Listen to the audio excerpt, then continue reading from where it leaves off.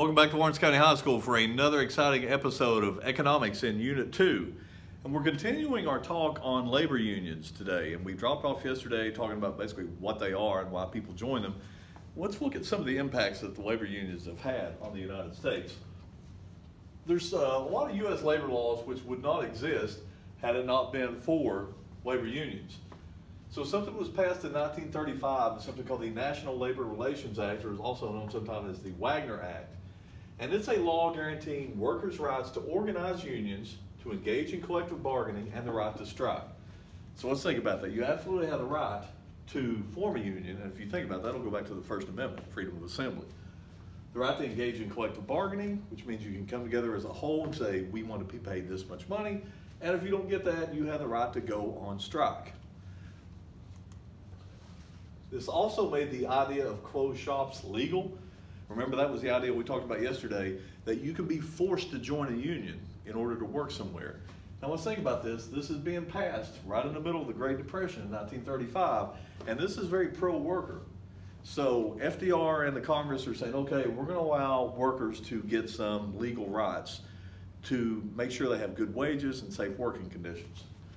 Another act passed during this period is something called the Fair Labor Standards Act of 1938. And guys, the first thing this does is it creates a minimum wage. Now this is 1938, we get our first minimum wage. How much do you think it is? Here's how much it is. 25 cents an hour. So in 1938, you could earn a kingly sum of 25 cents per hour. And let's say you work the typical 8-hour day, which is also going to be something that was brought to you by the unions. You're going to be earning how much money? $2 a day. So let's do the math. That would be $10 a week if you're working a 40-hour week. And a month, you would basically be earning $160 per month.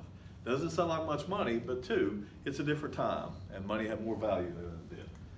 Another thing that comes from the Fair Labor Standards Act is the 40-hour work week. And think about what that means. We say that most Americans work 40 hours. If you work more than 40 hours, what is supposed to happen? You're supposed to be paid overtime. And the agreement is with overtime is you're paid what they call time and a half. So if you get paid $10 an hour normally, once you go past 40 hours, you're going to be paid $10 an hour plus half of that again, which means $15 an hour. So a lot of people love to go past 40 a week because they're going to get a whole lot of overtime pay and they really want that. Some people don't want to work more than 40 hours a week. Some employers don't mind to give you overtime. Other employers try to keep you under 40 hours a week so you don't have to be paid time and a half. Sort of an advertisement of labor unions, the folks who brought you the weekend, child labor laws, overtime, minimum wage, injury protection, workman's compensation insurance, pension security, and the right to work. So what we're going to see is labor unions start to become pretty powerful, and they start to unionize, and the government starts to get maybe a little bit nervous about it. So they're going to pass something called the Taft-Hartley Act in 1947, which is going to squash some of the power of labor unions. It set limits on the power. It made closed shops illegal. So going back to what we talked about yesterday, this idea that you have to join a union in order to work in a place is going to be illegal after 1947. It also gave states the right to create those right to work laws, which we talked about. So a state may decide that we're going to allow there to be states or basically jobs where there are no union jobs. And you don't have to be forced to join a union of any sort. It prevented unions from contributing to federal election campaigns. So these unions get a whole lot of money together, and they were contributing lots of money to people who were running for federal office to buy influence. And once again, those people in Congress then would create more job or worker-friendly laws. So this is going to take away the ability of unions to give money to the elections at the federal level. So the Taft-Hartley Act prevented labor unions from indulging in unfair practices. Here's one of the more interesting parts of Taft-Hartley. It gave the government the power to end a strike for up to 80 days if the strike threatened national security or public health and safety. Now think about what that's saying. If a group of people go on strike and the federal government says you guys can't strike because what you do is far too important, almost like now when we have these workers that have to go to work. You know, think about if every police officer went on strike. What would that be like? There would be lawlessness in the streets. If every nurse went on strike, that would be a problem. If every teacher went on strike, you wouldn't even know now because we're all at home. So if a group of workers decide they're going to strike, the federal government has the power to say, no, you can't strike. You're essential, so you have to go back to work for at least 80 days and keep doing your job. And during that 80-day period, we'll try to work something out. Well, one of the most famous, in my opinion, incidents that involved Taft-Hartley happened with this strike. And if you can see these guys, you can tell it's painfully 80s because they're wearing these cool-looking shorts. These are air traffic controllers. And they went on strike, and what they're going to say is, our job is super stressful. And a lot of surveys and psychologists will tell you that air traffic controllers have one of the most stressful jobs in the world because they're up in the tower, they're telling planes when to land and when to take off. Basically every decision they make could be a bad decision that would cost maybe 500 people their lives if they ran 2 jumbo jets into each other. So it's extremely stressful work. And some of them felt they were working too many hours and they were overworked and they wanted more money and less time on the job, and they go on strike. Well, President Reagan at the time said, you guys can't go on strike because if we don't have air traffic controllers, that means airports can't function, which means planes can't fly. And planes are so important to get people from place to place, especially in the business world. A lot of people are traveling for business and it would really hurt our economy. So Reagan is going to tell these air traffic controllers that they have to go back to work. And air traffic controllers tell President Reagan, we're not going back to work. So he says, if you don't go back to work by, and he gave a day, I will fire all of you. And they did not go back to work, and Reagan fired them all. So on August 3rd, 1981, he said they were in violation of their jobs. If they didn't go back to work, they'd be fired within 48 hours, and that's exactly what happened.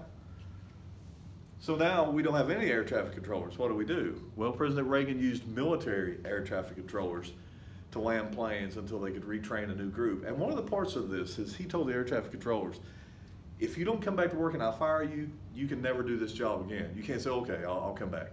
You made a decision, and if you got fired, you can no longer be an air traffic controller for the federal government. So we'll see labor start to fight back.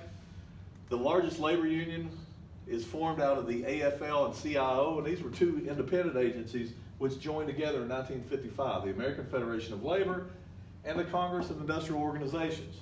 So they're the largest labor union in the United States, and there's lots of small unions that operate underneath the AFL-CIO. Things like the UMWA, that's United Mine Workers Association, used to be big in Kentucky and West Virginia. The UAW, the United Auto Workers, when we talked about them, all the people in Detroit building cars. The American Federation of Teachers, largest labor union. And their current president is a guy named Rich Trumka, who oddly enough used to be president of the UMWA back in the day. They boast now that they have 10 million members, so this is the largest organization. Remember, the AFL-CIO was like a large umbrella agency over all these smaller these smaller unions. And you can look here, everything from plumbers to riders, school employees, iron workers, aviation safety, aerospace workers, police, anything you can probably think of will fall under this umbrella of the AFL-CIO. The last thing we'll talk about today is a very infamous group of people who formed a union called the Teamsters. Now the Teamsters is known as the IBT, or the International Brotherhood of Teamsters, and this was created in 1803. What they do is, this is a union of freight carriers. And so where do they get this name Teamsters? Well, in 1803, if you were moving freight, you were probably moving it by wagon, and wagons were pulled by a team of horses. So that's where we get the name Teamsters, for people who are hauling freight. But now it includes all these modern people, truck drivers, airline pilots, ship captains, engineers. I mean engineers like on the train, not that are drawing out equations I can't understand. So the Teamsters becomes a very powerful union, and they have a guy named Jimmy Hoffa as their president, and he serves as Teamster president from 1957 to 1971. During his tenure, the International Brotherhood of Teamsters grows to 1.5 million members, and here is Jimmy Hoffa. Pretty interesting looking character here. So what we'll see is that as the Teamsters become super powerful and their president Jimmy Hoffa becomes super powerful and influential, the government starts to get a little nervous about him. So Hoffa becomes powerful and famous, but it turns out he's linked to organized crime, which is the mob or the mafia. So he's investigated by the federal government and sentenced to prison in 1967 for numerous charges, which included bribery, fraud, and jury tampering. One of the more famous squabbles in history would be when this was Bobby Kennedy, who was then the Attorney General, the prosecutor for the United States, basically going after Jimmy Hoffa. And there's a lot of courtroom scenes here, and you can still find this stuff and see it, and they really were pretty much an equal of each other, fighting over who was telling the truth and who wasn't. And there's a pretty interesting movie called Hoffa, which stars Jack Nicholson as Jimmy Hoffa, if you want to go back and watch it. But he does go to jail, and he stays in jail until 1971, where he is granted a pardon by the president. So you history majors, who was the president in 1971? You were correct, Richard Nixon. So Nixon lets him out of jail in 1971, and oddly enough, Jimmy Hoffa will disappear in 1975 to never be seen again, and no one knows what happened to him. So this becomes a big deal. Jimmy Hoffa goes missing. Now this is a very famous and powerful person who had led the Teamsters to great strength. He's put in prison because we find out he's part of the mafia and very crooked. He's pardoned by Nixon, he's back out, and all of a sudden he disappears. And so no one knows where Jimmy Hoffa is, and everyone has their theories about what happened to him. But one of the more interesting theories about where Jimmy Hoffa is, and during pretty much most of my life, this is where everyone said Jimmy Hoffa was, right here. Buried in the end zone of Giant Stadium in East Rutherford, New Jersey. So that is what the folklore tells us, that Jimmy Hoffa was killed and his body was buried here in the end zone of the football stadium. Now, since that, the show Mythbusters came, and they had some little radar, sonar detector thing, and they ran it all over the field. And guess what they found? Absolutely nothing. So Jimmy Hoffa is not here. There's a lot of thought that maybe sometimes people who run cement companies or concrete businesses, especially up around the East Coast, are also involved in the mob.